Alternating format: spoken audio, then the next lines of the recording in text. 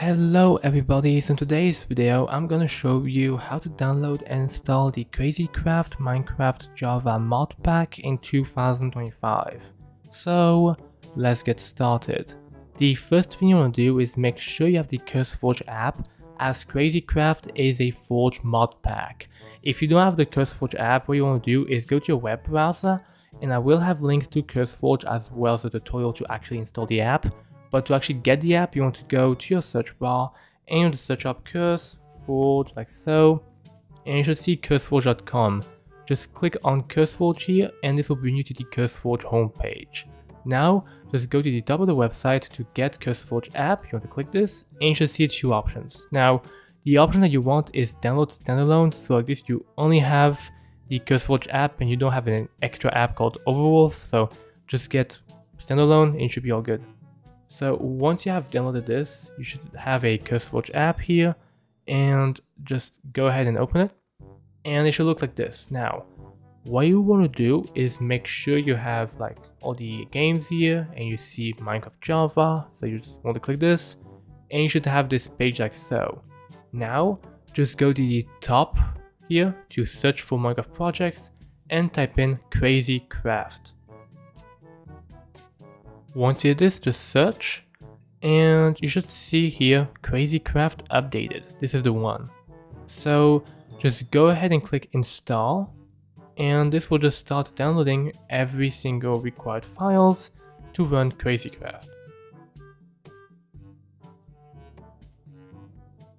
Once all the mods have been downloaded, just go to My Modpacks and just hover over CrazyCraft updated and click play.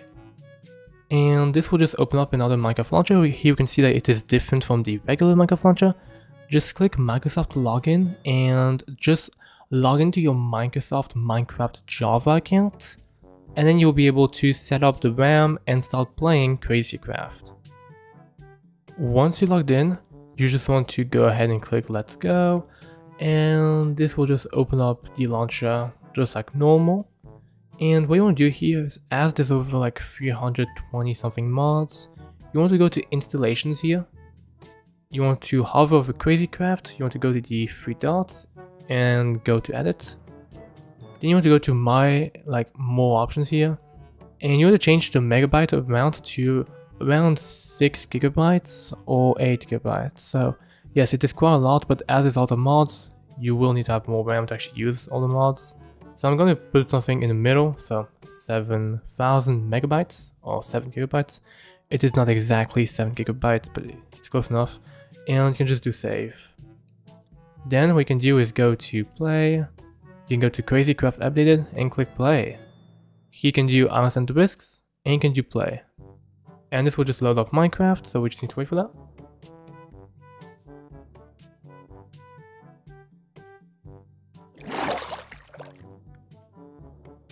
Okay, so once we have CrazyCraft here, you can go ahead and go to a single player world. And this will just create yourself a world here. I'll just do creative. Now I'm pretty sure you're meant to use it in survival, but yeah, well. Let's just create a world and check out CrazyCraft.